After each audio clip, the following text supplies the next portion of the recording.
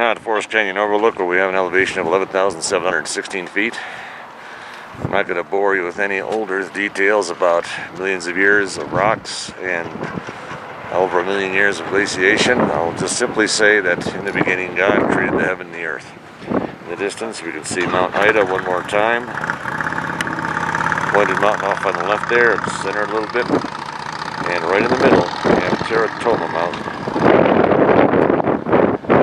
A nice little punch bowl there. What you got was probably carved out by a glacier. Just like that. Across the way. And again, you see Stone's Peak. As you take a look at the forces that sculpted this area, like glaciers, you'll have to ask yourself the question, well, what happened to them? We still have remnants here in these mountains.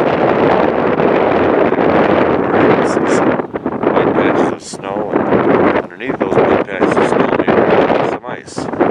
If that's the case, that's a remnant of what we used to have here in this national park. The entire big tops of the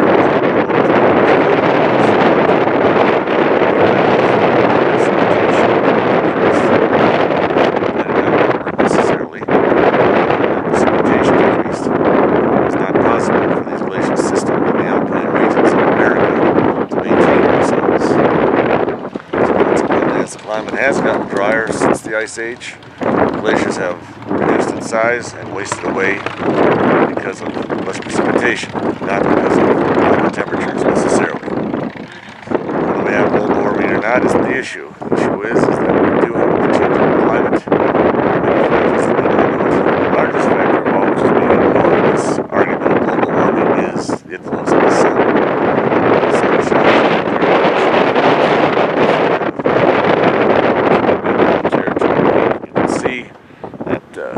Looking snowfield in the shaded area of the mountain. Well, whenever the sun shines on areas that have been dusted by rocks or dust of any sort, then snow or ice melts quicker and wastes a lot faster. So we have smaller snowfields, smaller ice fields, and fewer glaciers. That's what we have.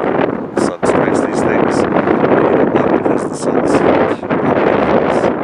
and additional assistance from rock materials.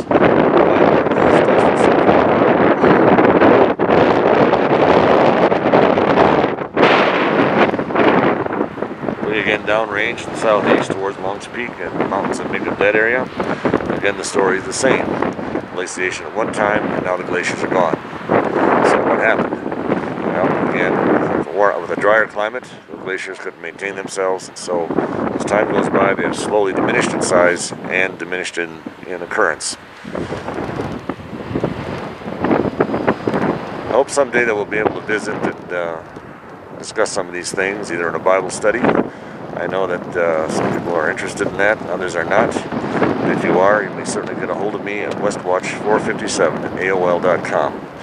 I'm available for what's called a Have Bible Will Travel Bible study at a time and place of your choosing in metropolitan Phoenix or metropolitan Denver.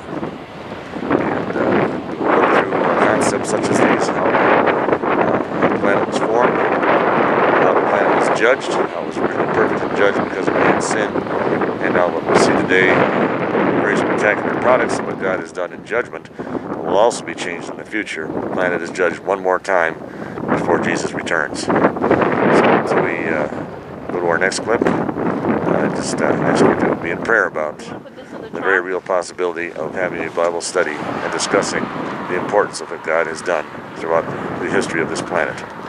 It could be very interesting and very enjoyable. And with that, I close out this clip by saying my usual good day.